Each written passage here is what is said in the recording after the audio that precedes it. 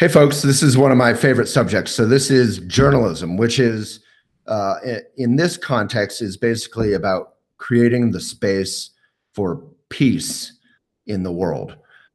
Everyone gets into arguments and controversies and hates on each other, and there's different sides. And journalism done properly can hopefully bring people to the table. As I quoted in my interview yesterday with Kino McGregor, who we'll get to, there's that poem by Rumi, like, let's meet in the field, meet in the open field. So people get into camps and start hating on each other. And we've done that for thousands of years and it never ends well. And we can do better. We can work it out. So this little talk is about the role of journalism versus bloggy, crappy, sort of celebrity focused or trolling or hating a lot of what we're seeing in Instagram or various sort of blogs that don't have an ethical foundation.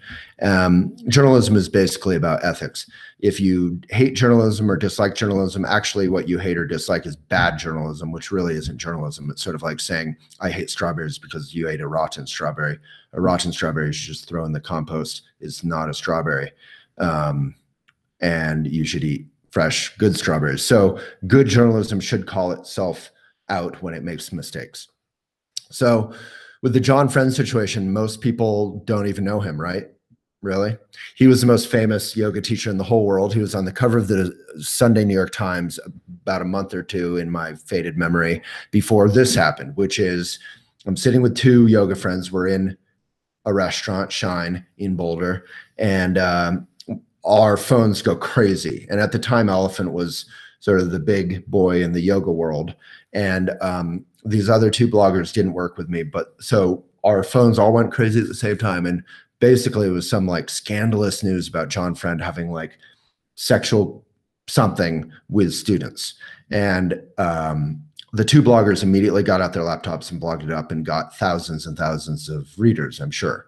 I immediately went to a separate table just to have my own little private space. And I blogged up that I wasn't going to blog it up, but that everyone probably knew what I was not blogging up by now, and that I would blog it up tomorrow when I actually had found out some facts. So I never even mentioned his name or any facts because I didn't have any facts. Journalism is about actually doing some, what do they call it? Like street leather or something. Like you actually do some work, you pound the pavement, you work the phone. So I contacted everybody on all sides, tried to find out what was going on.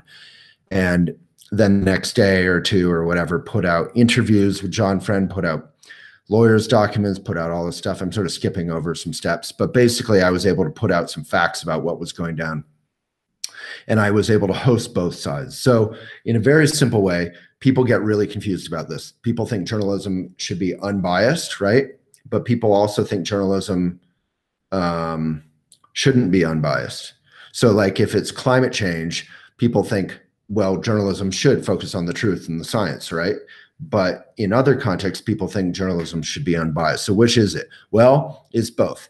First, you should be unbiased in that you host all sides. So if Joe hates Mark, instead of saying Joe is the best and Mark sucks, you talk to Joe, you talk to Mark, you get the facts of the case, and then you invite both. That's really important to be able to share their story. But you never just share their story because your opinion is not their opinion. So you have to intro it with saying, we're happy to host this opinion by Mark or Joe about Joe or Mark. And here's why it matters to us and our mission. Because you don't want to get into sort of drama land too much exactly. You want to rise above it and actually say, what's the larger point here? So with John Friend, it was about his business. It was about his sexual relations. It was about the worship of celebrity yoga people, which has only gone crazier since, if that's possible. He basically was like a religious leader at that time. People worshiped him. They put him up on a pedestal. And for that, I blamed them. We're all adults. No one, told me to put anyone up on a pedestal. I make that decision or not. So am I surprised when a whatever 45, 50-year-old guy has affairs with his students and he's not married? Not particularly. Is it ethical? Not particularly. They were married. Is it their decision? Are they grown women? Yeah. Is there a power imbalance with John Friend? Yeah. So it's complicated. And you just lay all that out. You don't try to resolve it too much. You just kind of lay it all out. Because resolution often means you're kind of like pushing gray area stuff into black and white, and it's not really accurate, you know? Like with Hillary Clinton, for example, there are a lot of reasons to support her. There are a lot of reasons people didn't like her. It's good to lay all that out instead of just saying, she's great, she's evil, right? There's a lot to it. And as a journalist, you're not about to make a resolution because you're not necessarily in it to be liked. Right. So a big part of the journalistic process, that's Caitlin, is to be okay or be ready to not be liked. So with John Friend, both sides both extremes hated me at various times, depending on the latest blog or article that we put up from whoever. One extreme thought I was in John's camp because I was always respectful and nice and interviewed him and blah, blah, blah. But I also asked real questions. And the John Friend side hated Elephant half the time because we were putting up articles by all his former teachers who were criticizing him. So people shouldn't own you, kind of. And at the end of the day, our only loyalty is to society, is to the Commonwealth, is to the greater good. And if that sounds sort of idealistic, well, you know, I'm guilty, I guess. And then, so right now we have this Kino McGregor situation. So this is going to sound a little bit like Sally hit Susan and then Susan tripped over Rachel and Rachel got mad at Henry. But basically, Kino is a famous yoga teacher, a long time columnist on Elephant. Never met her, but seems like a great lady. Everyone loves her. Then there's her friend Dana Falsetti, who had blogged about. She's I don't know what the proper term is, but she's a plus size sort of advocate for access for any shape or size or color or whatever in yoga. And she's great. And then there's Aloe Yoga, which is this huge yoga apparel brand that sponsors all kinds of mostly beautiful yogis and yoginis, many of whom are my friends, and they're fine. And then there's Cody app, which was a yoga class company that got bought by Aloe. And Cody, I frankly had never heard of until a few days ago, but they're fine. So Cody and Aloe are in a big fight. They're suing Dana for saying nasty stuff, which I haven't really seen, which is important. You can only say something is nasty, even in a humorous way, if you have seen it. So I haven't seen it. So you have to say alleged. You have to be clear about your language. So Dana said something that she didn't like Aloe, that they represented just like basically tall, thin, white, perfect, conventionally perfect looking like blonde yogis or something. And Aloe's suing. Aloe's huge. So we're doing this situation where Kino is defending Dana. And so we're hosting both sides. That's super important to offer space to both sides, not just out of trying to be careful and not get sued. That's really not journalism's main concern. If you've watched The Post, the recent movie, they're like, we might go to jail, but let's do the right thing. Journalism has a lot of protections in our Constitution, in our laws. So as long as you adhere to journalistic principles, you don't say Aloe is evil, you don't say Kino is evil, you say allegedly, Kino says that Aloe allegedly did this, or Aloe says that Dana allegedly did that. You stick to the facts you know.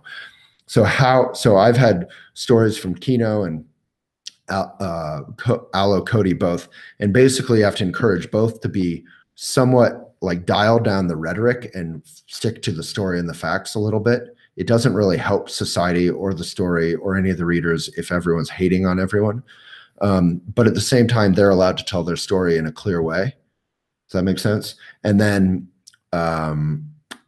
but you know, my role as an editor was I do often replace intense words like someone attacked someone with someone, you know, said that someone had done, you know, you just try to dial the language down, because basically at the end of the day, what I hope happens is that everyone gets together, sings Kumbaya, and, you know, sucks on lollipops and goes home kind of and watches Netflix. Like, let's get through this and let's have this be a happy teaching moment for the yoga community where we can resolve things through mediation.